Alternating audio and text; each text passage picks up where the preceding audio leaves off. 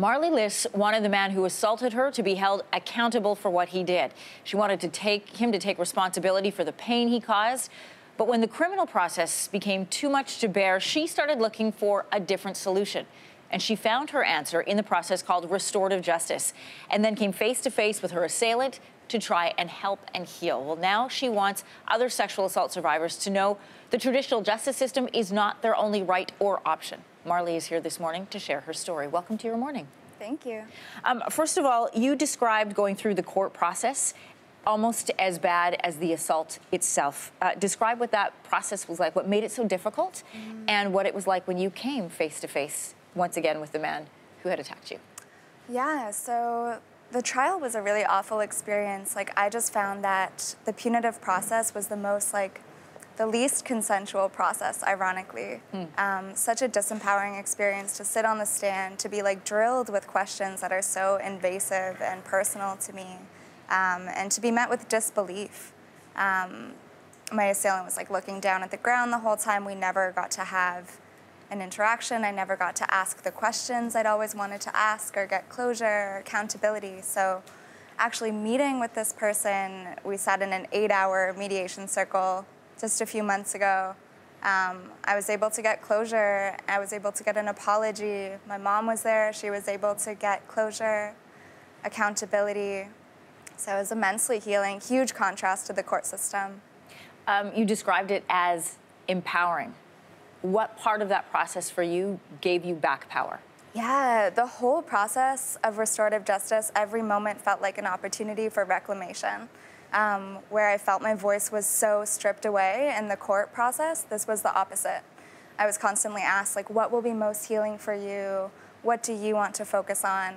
And then I got to speak. I got to have my grief witnessed. I asked for this person to look me in the eye and really witness the pain I had gone through. Did you believe him when he apologized? I did. I feel like that moment was way more healing than I knew I needed. I instantly burst into tears, and it was such a huge relief. Just hearing that ownership was huge. Charges against him were dropped. This is never going to go to trial. He will not be named. There are some people who feel that this version of justice is not real justice, that people will not change without punishment. What do you say to those who say that it could even be a danger to send him back out without him being named? I have so much to say around that, and this is why I founded a foundation called ReHumanize, focused on educating people on restorative justice, because I think the fact that we've equated justice to punishment is a huge disservice to us, and I'd really like to make justice synonymous with healing. So to me, my rapist experienced extensive therapy, consent education, unlearning the patriarchy, so much, and I experienced him transform.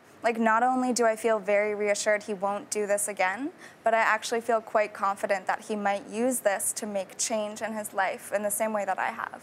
Marlee, a question I have is, you are part of this process, obviously, but who makes the final decision that this is the way, that this is, that he's had his punishment, that he will not be named, and that this is the final conclusion? Who makes that final decision? So this is a beautiful aspect of restorative justice. It really looks towards the survivor. So the Crown Attorney looked towards me after the circle and said, "Are you satisfied?" And I said, "More than satisfied."